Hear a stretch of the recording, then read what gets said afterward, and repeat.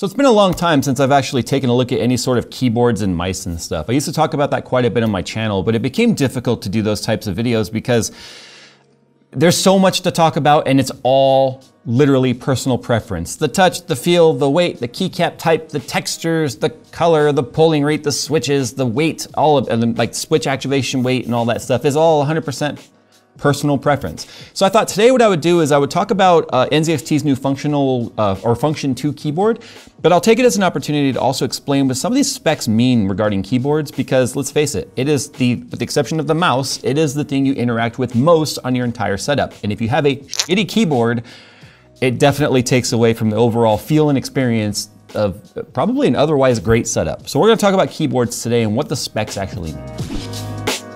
NZXT's BLD is a quick and easy way to get a new gaming computer. Build a gaming PC on your budget using the built-in configurator, which now includes Intel's 14th gen CPUs featuring faster cores with increased core counts and speeds up to 6 GHz for an overall better gaming experience. Don't want to build it yourself? Then choose from BLD's pre-configured player PC systems built with performance and various budgets in mind. To see the full lineup and specs of the NZXT Build Player Series pre-built PCs, follow the sponsored link in the description below. So obviously a huge thanks to NZXT for sending us these keyboards to take a look at. Now we've been using the Function keyboard, which is this guy right here, since it came out, what, last year, the year before, on our test bench. This was kind of like their first forte, if you will, in trying to make a quote unquote, I'm gonna say mid-range enthusiast type keyboard. The thing with keyboards is like, you've got your people like me that honestly just don't care. Like I'm not a keyboard snob. I mean, I use a wireless Logitech G915 and people hate that keyboard, but I love it because it's wireless. And I like to sit there with my legs kicked up on the desk and have my keyboard on my lap watching YouTube and doing whatever. I don't type emails all day long. I'm not typing dissertations and crap. I don't care so much about how the keys and key switches feel. So I'm not exactly the perfect type of person to talk about keyboard enthusiast specs. But I do use keyboards, so I am an average consumer that I think some of this information might actually mean something to a lot of people. So when it comes to key switch types, what they're referring to here is the actual button that you're pushing down to activate the button, whether that be the escape key, the A key, the space bar, shift, tilde, all those are being actuated by something. So a mechanical switch means that there's actually a little flipping spring in there that when is depressed, the spring trips and activates a circuit, a functional mechanical circuit to tell the keyboard computer inside, the PCB inside, to send a signal to the computer saying this key was pressed. Now when it comes to the type of switches, we're talking about weight. It's always measured in grams. That's the actuation force, how much force is actually taken to push the key switch down. Then there's the travel. How far does the key have to move before it activates that switch? And then how far can it actually move after the switch is activated? So if you have a switch that moves down, let's say 1.5 millimeters before the switch is activated, but it moves another 1 millimeter past that, or at that point, what, 66% extra travel past the actuation point, and you're trying to type fast and stuff, you might actually miss some keys, or you might mistype, or double press sometimes on accident because you found that kind of a hover or bounce spot on the switch. And one of the biggest improvements they made on the Function 2 over the Function 1 is the fact that they ditched the mechanical key switch entirely for an optical switch. Now an optical switch basically is exactly like it sounds. Instead of having a little mechanical spring inside of the switch, it is actually a light beam, that is an infrared light beam that is being sent across the switch that when you push the keycap down, the post actually breaks that beam. Now the cool thing about the Function 2 is the fact that that beam can be adjusted in cam between 1 millimeter or 1.5 millimeters of actuation point. So depending on the actual key firmness, actually both of the Function 2s, the 10 keyless and the full size, are 40 gram switches. I almost said 40 milligram, that'd be like blow on it and it goes. But anyway, they're 40 gram switches, which tends to be kind of like the accepted norm for most people across the keyboard community, that 40 grams is just right on the amount of activation. Now, sometimes people like to type lightly, which means maybe not bottom out the key. Like Phil's an aggressive typer. Like when Phil writes an email or he's crap talking in Rocket League, so that's what it sounds like to him. Now, he probably could get away with like an 80 gram switch and still be perfectly fine and be able to type and not get fatigue. Believe it or not, heavy key switches can lead to typing fatigue, where you start to, over time, not fully depress that key all the way to be able to actuate the switch. So that's the nice thing about the optical switches, is the fact that you can adjust that light to like 1 millimeter, or a little bit heavier to 1.5 millimeters. Now you notice when I was pounding on it, you got all that sound of the key switch bottoming out. So as an example, this is that keyboard/monitor combo thing that I found on Amazon that I did a video about. It's got a mechanical key in here, mechanical switches and such, but they're pretty generic. So one, these are clicky keys, which means it has a tactile click, right? So you can hear that. But listen to the difference when it comes to bottoming out the key. So here is the one that has, at least the original function has a, like I said, a foam layer on there to mute the key bottoming out. A little softer. Here's what it sounds like without it.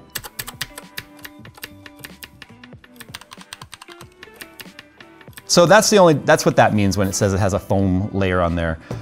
Let's see, basic stuff like 10 keyless or 10 TKL just means it doesn't have a 10 key pad on there. I use a 10 key all the time. I always have to have a 10 key keyboard. So you'll never find me using a 10 keyless. Per key RGB lighting just means that each LED or each key inside the keyboard can be adjusted. That's an important feature to consider when buying a keyboard, because sometimes you only get zone lighting, which means you might be able to change like a third of the keyboard at a time, or maybe the WASD is a zone, or the F-row might be a zone where they all have to be the same color. So per key is more expensive because of the fact that the software has to be able to support every single key having its own controlled lighting. The keycaps, so keycaps another thing. Most keycaps now use a Cherry MX style key. That's basically where you just have this little like plus in there that just mounts onto the post.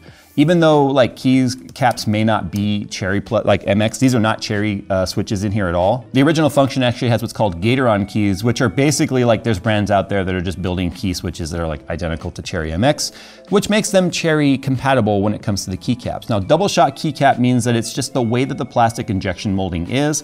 A little bit heavier keycap is kind of nice because, you know, that's the thing you're physically touching and interacting with. So when it comes to like being a light, thin plastic, it feels cheap that way. And then there's also shine through, which means that the actual RGB is shining through the keycap through a part that's not printed. So it's actually where the black is like masked off and then the letter shows through. Downside with that is if the quality of the keycap isn't very good, over time that can start to scratch and wear off, and then your one starts to look like a because it's all scratched. So the nice thing about keycaps though is they can be changed, and you can customize them and buy keycap replacements, either OEM type replacements or go with a custom set of keycaps entirely, which a lot of people like to do. I've kind of talked about what some of the differences were between the Function 1 and the Function 2. I'm going to go ahead and demonstrate some of the differences now using the 10 keyless here. Essentially, they're identical. The only difference between these two, as you can see, is one's an 80% or a 10 keyless. This one is a full keyboard, which has the 10 key on there as well. One's white, one's black. Both have the shine through keycaps, double shot PBT keycaps. So the light shines through the keycap as well as radiates around the bottom of the key, which is nice. They both have the same features of like the volume adjustment knob on the side. You've got some lock switches, volume mute switches and such on the side of the keyboard. And then of course it uses cam, which I think might be a turnoff for a lot of people. But if you want to control the per key lighting and any of the macro functions and adjust the optical actuation point of 1 millimeter or 1.5 millimeter, you're going to have to download cam and use it. Now in the past, the function stuff keeps the stuff that you set it memory on the keyboard, which would be nice. So not to have cam running the entire time, but you are going to need cam to be able to adjust it. Also too, both keyboards are USB-C cable, which is nice because that means you're going to be able to use custom cables if you want, coiled cables or braided cables or anything that looks nice and matches your setup. You'll notice here it actually comes with 4 additional key types for your WASD essentially, or technically anywhere you want to put them. Sometimes people want a little bit extra weight on the key, or maybe a little bit lighter key. The only downside is because you only get 4 of them, and I think they're intended for WASD, if you're typing, you might get some weird feeling if you're hitting some of those softer keys or heavier keys as you're typing. We also get our key switch pooler because these are replaceable switches, and that's the nice thing. When it comes to replaceable switches, that's a huge deal when it comes to a mechanical keyboard, because if they're soldered in and one of the switches goes bad or starts to wear out or gets a little extra doingy, what I mean by doingy is like you might push a mechanical key and one of the key springs is wearing out, so it's like ka-doing, ka-doing, ka-doing when you actuate it, and it sounds really dumb. You could easily just pull the switch off and replace it. And to demonstrate that now, you just pull the cap off. If it's a key that's in the middle of the keyboard that's harder to pull off, they do give you a little keycap puller. It's just a standard like Cherry type puller. So you just push that down and it comes right out with it, just like that.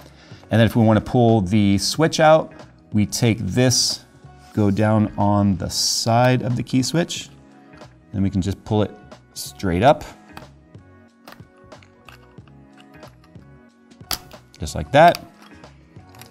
And then if this key switch were bad, now this is an optical switch, so it's important to note that if you actually look down in there, you'll notice the actual actuation, like infrared LEDs, is down on the PCB, not in the switch. So the switch is really nothing more than a guide to guide your keycap. Yeah, everything's down inside the PCB. So this is just a carrier for the keycap, that's all it is. And then it's got the return spring built into it. So when you take out the switch on the function, this is actually not a switch at all. All it does is give you a carrier to have your keycap on so it can move up and down, obviously. And then it's kind of like a diffuser with the clear plastic to have your RGB shining up through it. But the actual actuation of the infrared LEDs is down on the PCB. And then what happens is you have this post that's sticking out the bottom of the switch. And as you push the actual post down to the spring, it blocks off this kind of a pass through where the light goes through. That just blocks it off. So when it breaks the beam, that's how it knows that the switch was activated. So it's kind of neat. If the infrared LED or something went bad on here, then that's it. It's part of the PCB, the whole keyboard would have to be changed. So that's sort of a downside when it comes to optical versus mechanical. A mechanical switch is all contained inside here. The pins, the whole deal just pushes down the PCB. So if this goes bad, you can replace it. But on an optical keyboard, it's a little bit more of a risk. The only reason you would change the key switch, I'm using switch with quotations because this looks like a switch, but it's not. It's just an actuator, is to change the feel of it. That'd be the only difference whatsoever. So the cable that comes with it, like I said, it's USB-A to USB-C. The nice thing about USB-A is it means it's gonna be compatible with more systems. A lot of keyboards these days are coming USB-C on both sides, which is fine. But having a USB-C cable, like I said, is nice because you can find a lot of companies out there making custom cables. These are paracord sleeved, so they already look very nice. It's just, if you want to customize it with color or whatever, you can do that. Let's talk about something else, build quality. So overall, the keyboard is pretty weighty, but the 10 keyless is about 1.58 pounds. So it's pretty light versus some of the other mechanical keyboards. One thing I want to point out though is this one has a double layer of foam under the key, or sound dampening material, which is designed to make it sound a little bit less clacky. So this is the function 2. And then this is the function 1, just for comparison.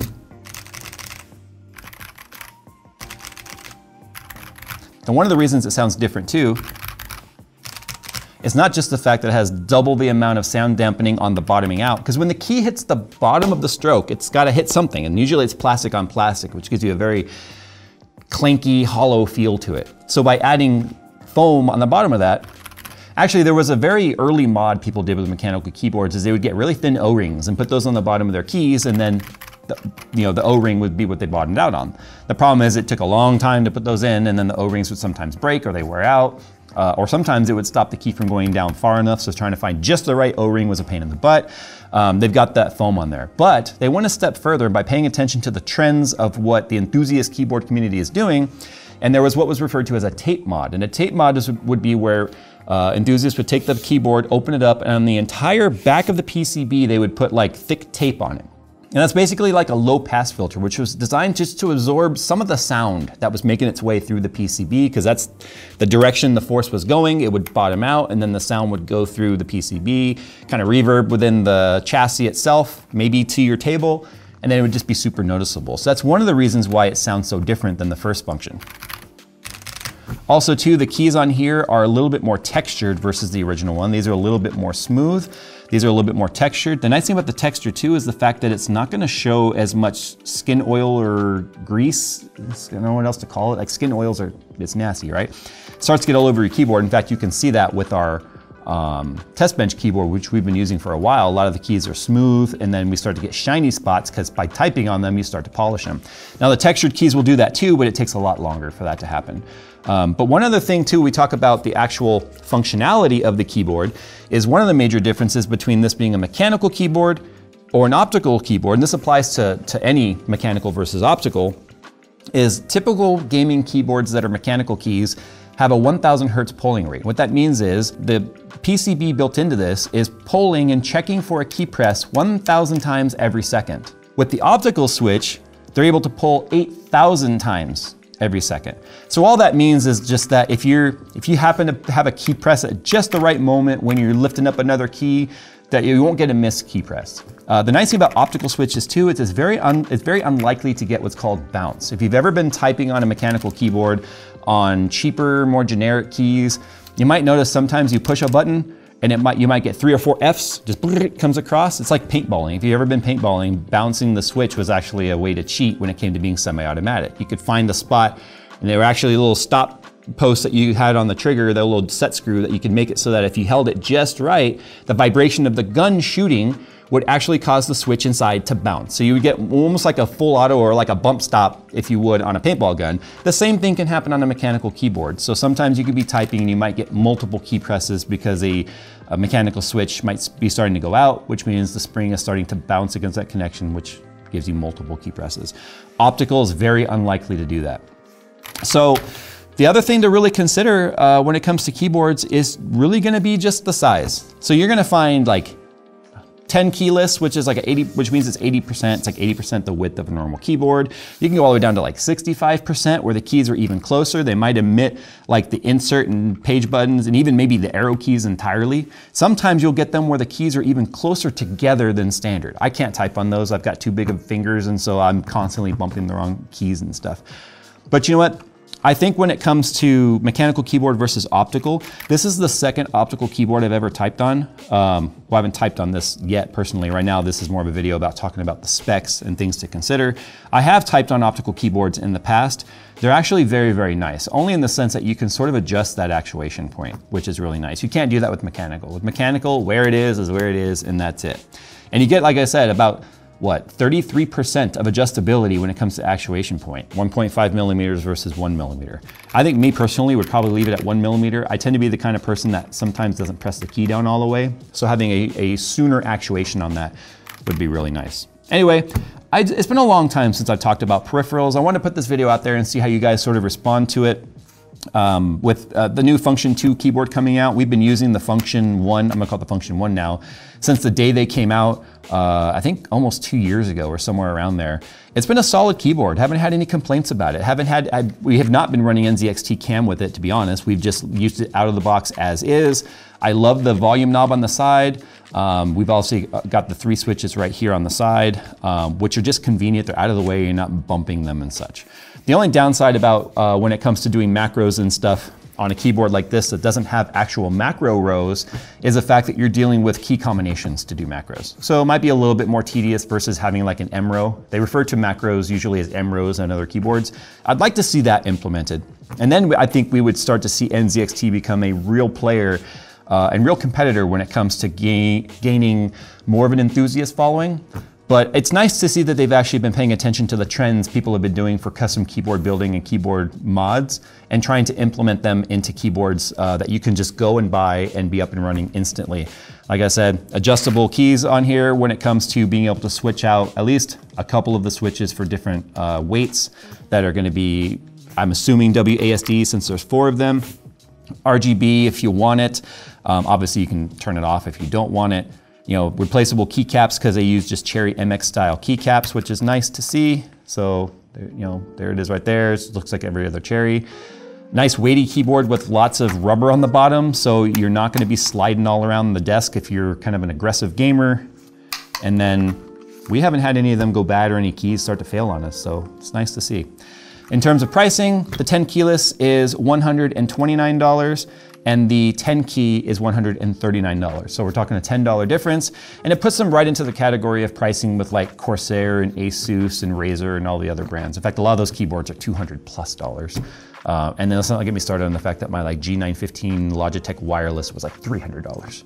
So not a bad price if you compare it. All right, guys, thanks for watching. Sound off down below if you'd like to see us do a little bit more in-depth information about what specs and stuff mean when it comes to gaming keyboards or mice or headsets. Maybe we'll consider doing more of those in the future. Thanks for watching, guys, and as always, we'll see you in the next one.